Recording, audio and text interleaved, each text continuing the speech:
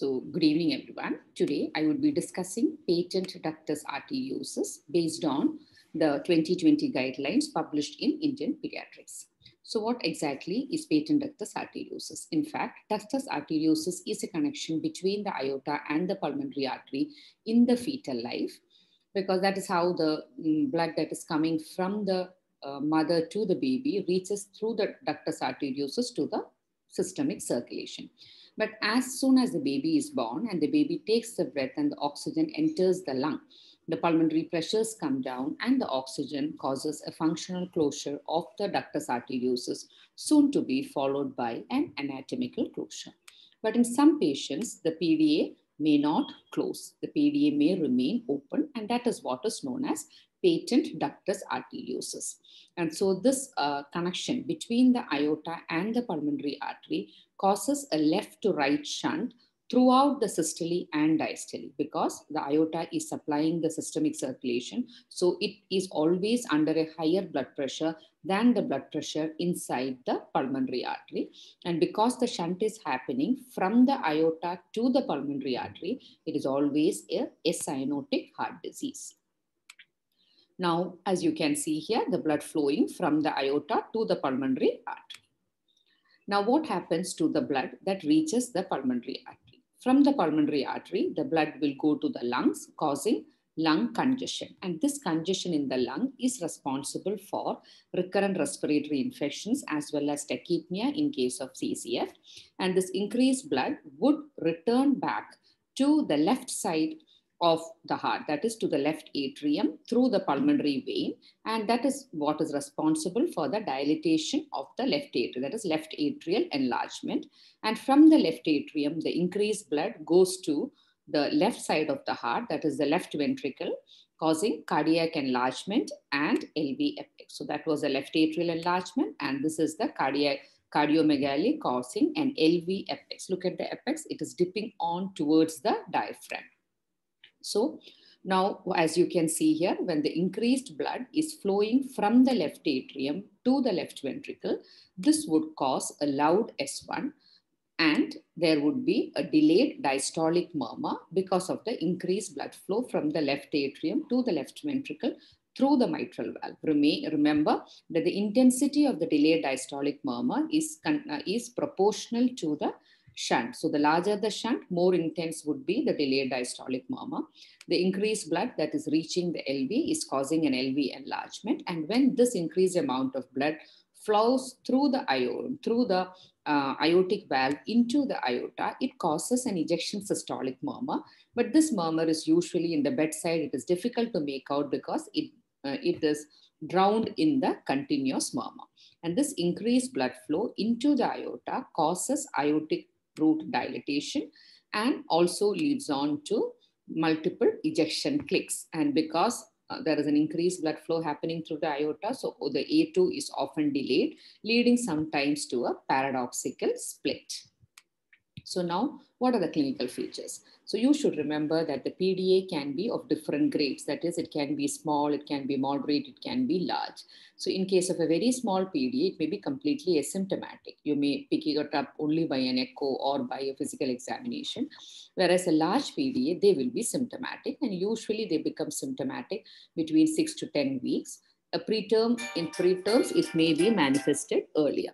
So why do they manifest at 6 to 10 weeks? They manifest at 6 to 10 weeks because this is the time the pulmonary pressures come down and the shunt increases. And the usual manifestation would be features of CCF, like a suck-rest-suck cycle. That is, the baby finds it difficult to continuously suck. After some sucking for some time, it stops sucking. So it is akin to the exertional breathlessness that you see in an older child. There may be head sweating while the baby is sucking, failure to thrive, and recurrent respiratory infections.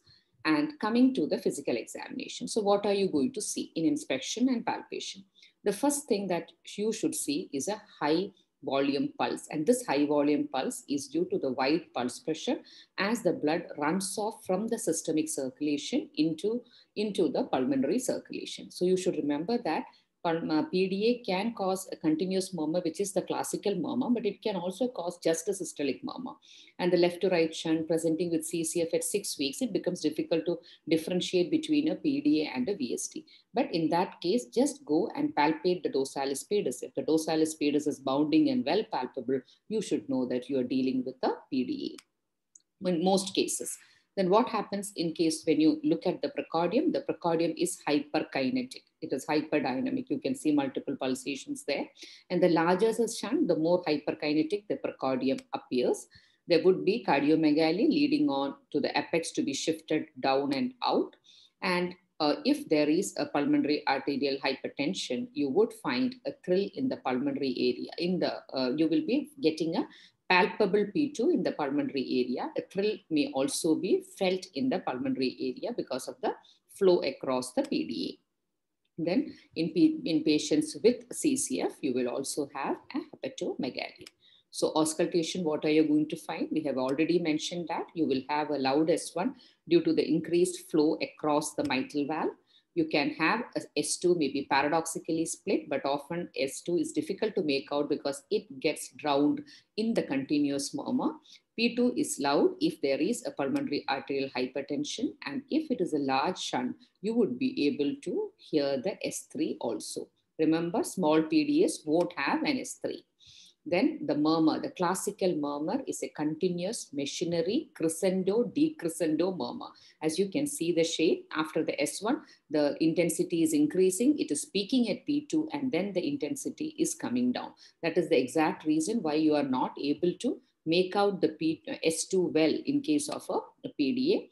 And the ejection systolic murmur, as we already said, is usually drowned. It is usually should be heard in the aortic area. And there is also definitely a delayed diastolic murmur in the mitral area. The more intense it is, the more larger the shunt is. And you would be also hearing multiple clicks in the murmur. Then coming to the investigation. So as you can see here, an X-ray would show you a cardiomegaly, and you can also have pulmonary plethora if there is venous congestion in the lungs. And then you can see the LV type of apex, which we have already mentioned, and also left atrial enlargement. When it comes to the ECG is usually normal axis. If you remember, everything abnormal in a PDA happens in the left side of the lung. All the murmurs are also originating in the left side of the heart. So in the left chest leads, that is in V5 and V6, you would find a deep Q wave, a tall R wave, and an upright T wave. All these are indicative of volume overload. And of course, the definitive diagnosis would be doing an echocardiography and really demonstrating that the patent ductus arteriosus. How do you know if the PDA is big or small? If the patient is having features of CCF, if the patient is having failure to thrive, if the patient is having recurrent respiratory infection, that means the child is having a significant PDA. On examination, bounding pulse due to the wide pulse pressure, large heart size, that is cardiomegaly, presence of third heart sound, and delayed diastolic murmur signify a large shunt. And as I already said, PDA can be of different sizes. Remember, the length of the PDA murmur does not tell you if it is a large PDA or a small PDA, because in a large PDA, the murmur may be short because of PAH. In a small PDA, the murmur may be continuous or the murmur may be just systolic. So the length of PDA murmur does not tell you about the size of the shunt. What are the complications? As we already said, congestive cardiac failure, failure to thrive, recurrent respiratory infection, infective endocarditis, and pulmonary arterial hypertension, finally leading on to reversal of shunt or Eisenmenger syndrome are the complications of PDA. It is because of the risk of infective endocarditis that you often tend to go for PDA closure. Now, how do you manage?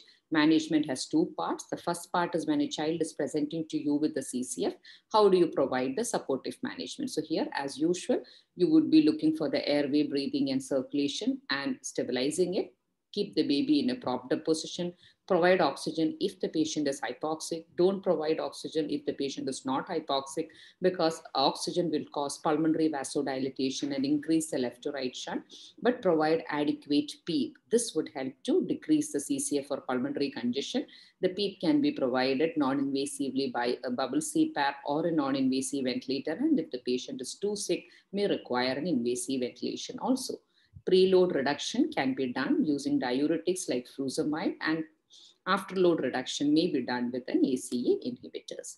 Now, how do you manage in a preterm? Remember, in preterms also, there is a chance that the PDA may close. So if the PDA is not symptomatic in a preterm, there is no need to close it. But if the PDA is symptomatic, then pharmacological closure can be tried with using paracetamol, ibuprofen, or indomethacin. And usually pharmacological methods are tried only for the first 14 days, again emphasizing if the patient is having features of CCF. Now, what about older children? Your options would be, if you had this abnormal connection of the PDA, can be closed using a non-operative method, that is percutaneous closure using either a coil or a device may be done. And this is the preferred method, but it's mainly preferred for babies more than 6 kg. There are places where even children less than 6 kg are taken up for device intervention, but it is difficult to do. And in such situations, or in some anatomical conditions where a device closure is not possible, then you could go for a surgical ligation. So these two are the definitive treatment for PDA. I hope you understood how PDA is done. And now coming to the time of closure. If you have a large PDA, CCF with PAH, can be done an early closure, that is between 3 to 6 months. Uncontrolled CCF may take even earlier than that, but normally it is 3 to 6 months. If it is a moderate PDA with a mild CCF, wait for 6 months to 1 year for the closure. And if it is a small PDA, you can close at 12 to 18 months. So as you can see here, all clinically evident PDAs are closed by 12 to 18 months. And if the PDA has been diagnosed only by echo, no clinical features of PDA, no murmur of PDA, that's the only PDA you are not going to close. So that was a brief overview of PDA. Thank you.